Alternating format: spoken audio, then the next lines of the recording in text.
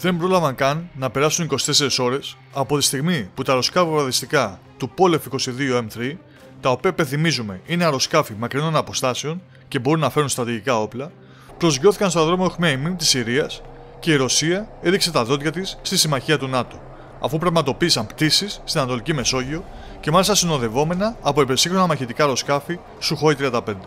Αυτό ανακοίνωσε το Ρωσικό Υπουργείο Άμυνας και μάλιστα δημοσιοποίησε και βίντεο από συγκεκριμένη αποστολή, το οποίο βλέπουμε στην οθόνη μας και μπορούμε να διακρίνουμε και τα βομβαρδιστικά αλλά και τα μαχητικά αεροπλάνα, κάνοντας έτσι μια έμεση αλλά σαφής δήλωση ότι η Ρωσία έχει πλέον την ικανότητα να ελέγχει την Ανατολική Μεσόγειο και να επεμβαίνει όπου χρειαστεί, αφού το συγκεκριμένο βομβαρδιστικό θεωρείται ένα πανίσχυρο όπλο.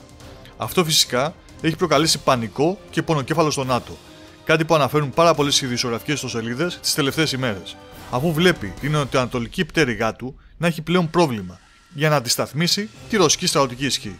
Δεν είναι άλλωστε πολύ καιρός που ο Γάλλος πρόεδρος είχε πει ότι το ΝΑΤΟ είναι εγκεφαλικά νεκρό, που σημαίνει ότι δεν είναι πλέον ο στρατιωτικός συνασπισμός των προηγούμενων ετών.